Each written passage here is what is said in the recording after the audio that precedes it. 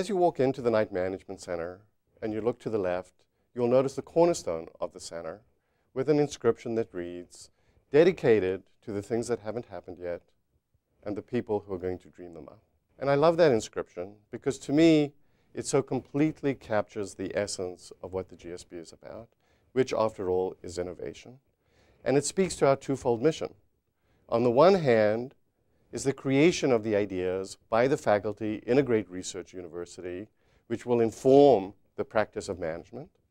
On the other hand, that portal is a portal to generations of students who will enter the complex and begin a process of personal transformation, a process that will enable them to dream up those things that haven't happened yet, and through that, to change lives, change organizations, and change the world.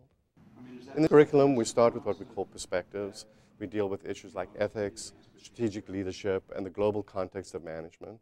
These are the core concepts that a leader who's looking at how to take their organization forward has to be familiar with. We also then do a deep dive into what we call foundations.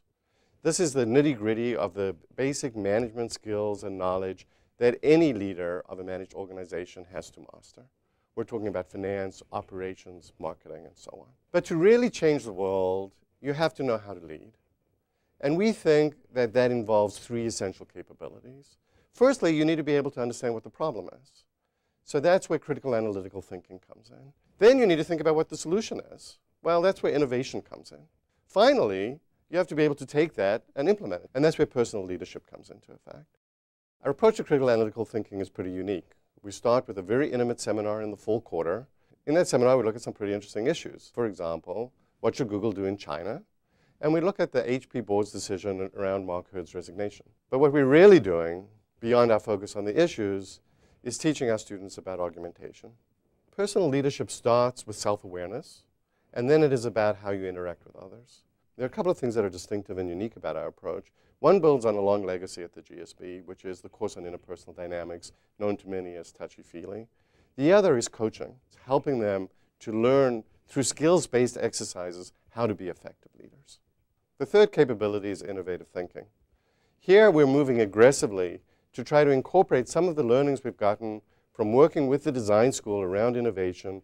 An example of the kind of collaborative work that we've done there is Jim Patel's course on entrepreneurial design for extreme affordability. We're tremendously excited that this personal transformation is going to have a new home in the Night Management Center, which opens in the spring.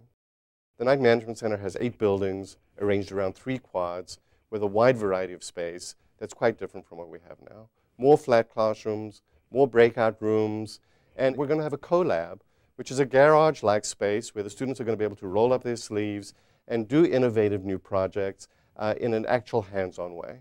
We envision a space that is very collaborative, a space where students get together around a table to dream up the next business plan, the way Phil Knight did while he was at the business school. It is really a home for innovation. As the Night Management Center approaches completion, I really want to thank you for all of your contributions, great and small, which have made this possible. And I look forward to your continued participation in the life of the school, whether it's as a mentor, as a volunteer, coming back for your reunion, or as a donor. Thank you so much for being part of the life of the school and for everything that you do for us. If you really want to see the impact on our students, please click on the link on the page where you'll read some quotes from our students who describe their own personal transformation.